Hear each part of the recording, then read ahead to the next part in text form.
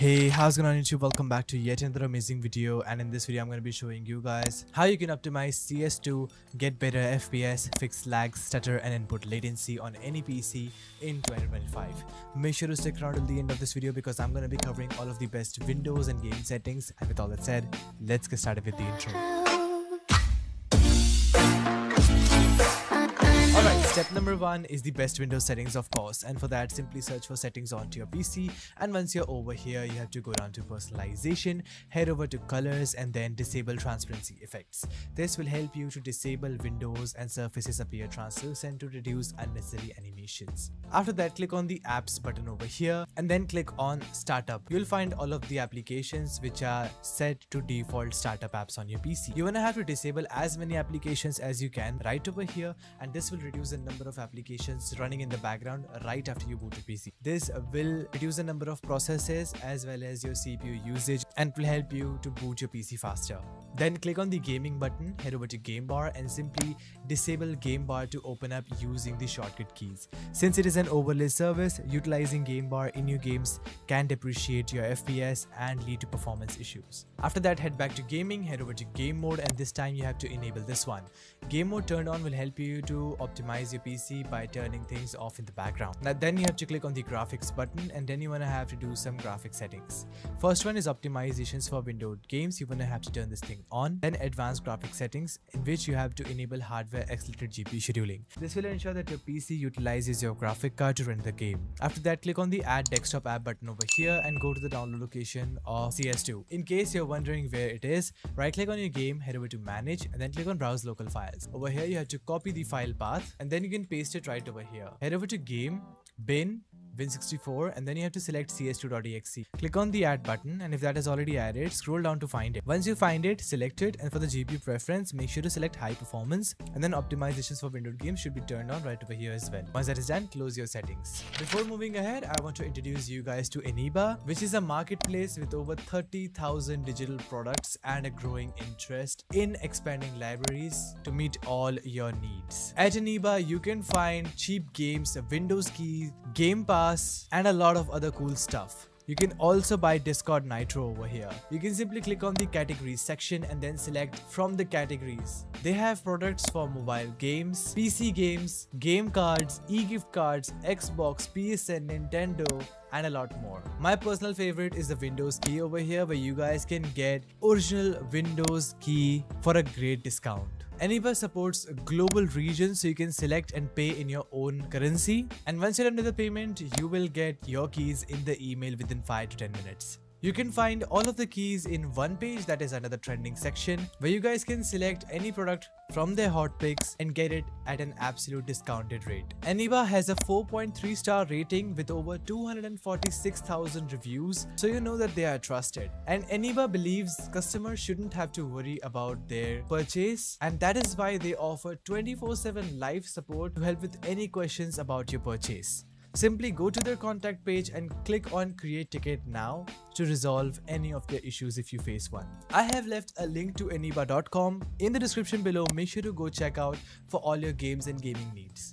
Next step is compatibility settings, and for that, head over to Steam and then right click on your game, click on manage and then select browse local files. Head over to game, bin, Win64 and then select your CS2.exe. Right click on this, head over to its properties, compatibility, and then click on disable full screen optimization. Click on change high DPI setting and select this option. Click on OK, and this will help you to reduce unwanted input latency. Next step is disabling Sysmain, and for that simply search for services on your PC and then search for Sysmain over here. Once you find it, select and right click on it, head over to properties, and if this is running, click on stop, and for the startup type, set this thing to disabled. Sysmain turned off will help you to save your CPU resources and help you to optimize your FPS in the games. Next step is creating a restore point, and for that simply search for create a restore point on your PC and then select your local disk C. Click on the create button and name it CS2 just so you can remember it. I would highly recommend you guys not to skip this step if you want to restore all of your settings back to normal in case of any mishaps. Click on close and close system properties. The next step is CS2 FPS Pack. I'll be leaving a link to this down in the description below. You guys will find in 7 useful folders over here which will be helping you to optimize optimize the performance of your PC. The first one is CPU priority, in which I have left AMD and Intel CPU files. If you guys have an AMD CPU, you can double click and apply the AMD CPU priority, and similarly for the Intel CPU. It will help you to change the dword value of your processor to optimize its performance. Second is RAM optimization, which does the same thing as CPU optimization but for your RAM. Over here you have to select your RAM that you have installed on your PC. I have 32 GB, so I need to double click and apply this registry over here. To find out yours, you can simply search for system information and look for installed physical memory. Apply that according to your PC, and if that doesn't work out in any case, you can always reset it back to default. Third folder is CS2 priority, in which I have left above normal, high priority and normal priority. I would request you guys to leave your PC specs down in the comments below, and I'll be telling you guys which priority you need to apply for the maximum FPS that you can get out of your PC. Fourth one is disable unwanted services, in which I have left a ton of services which are absolutely useless, but they are still running in the background, consuming your system resources. If you use any Bluetooth or printer services, leave them and disable every single one of these services over here to optimize your PC's performance. And once again, if you want to revert them back, head over to the revert registries folder and you can turn them back on. Fifth one is power plan settings, which is really essential to reduce unwanted input delay, packet loss and jitter. For that, right click on this, head over to run as administrator. This will run a PowerShell command to add a new power plan onto your PC. Double click on power plans and then click on show additional plan. You have to select ultimate performance, which should be available in this list. It will help you to disable all kind of power saving features on your PC. Simply close it. Sixth folder is input delay improvement, in which I have left optimization for your keyboard and your mouse. For your keyboard, I would recommend you guys to leave your keyboard model specifications down in the comments below, and I'll be telling you guys which buffer you need to choose over here. And then for the mouse, you have to double click and apply the fixed mouse curve, which will help you to set up the correct value for your X and Y smooth curves to optimize your performance. If you edit it in Notepad, you guys can see what are the settings that it is going to change on your PC. It's absolutely safe. Last is the programs folder, in which I have left clean temporary files. You will have to right click on this as administrator. Once it opens up, press enter on your keyboard and this will delete all temporary files right away. Then MSI mode utility 3.0, right click on this as administrator. Right over here you have to find your graphic card, select the MSI button next to it, and for the interrupt priority select high. Click on the apply button and it will allow your graphic card to handle more interrupts more efficiently. Once that is done, close it and close the FPS pack. Next step is defragging and optimizing this drive.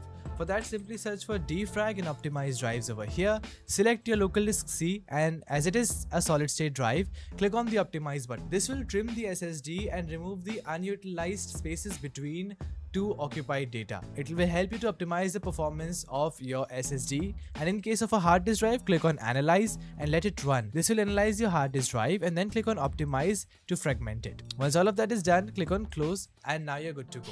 Next step is heading over to Steam and setting up your launch options. For that, head over to Steam. For that, right click on your game, head over to properties, and then you'll find something called launch options. What you guys have to do is type in use all available cores space -DX12 if you guys have a good graphic card. If you are running a very low-end computer, I would recommend you guys to run it at DX11. Once that is done, simply save it and close it. Then you can drop into the game for the best in-game settings. Okay, once you're in your game, head over to the settings button and then go over to video settings. Make sure that your display mode is set to full screen windowed and your resolution should be your native monitor resolution. Then head over to the advanced video settings, and right over here you have to enable boost player contrast, then disable VSync. If NVIDIA G-Sync is available for you guys, you can apply that. However, NVIDIA Reflex low latency should be set to enabled plus boost. Then under the presets, you have to select the current video value preset to custom, and then for multi-sampling anti-aliasing mode, you guys can go with 4x MSAA. Global shadow quality should be set to medium or low, both of them works fine. Dynamic shadow should be set to sun only. However, all helps you with a little bit of competitive advantage.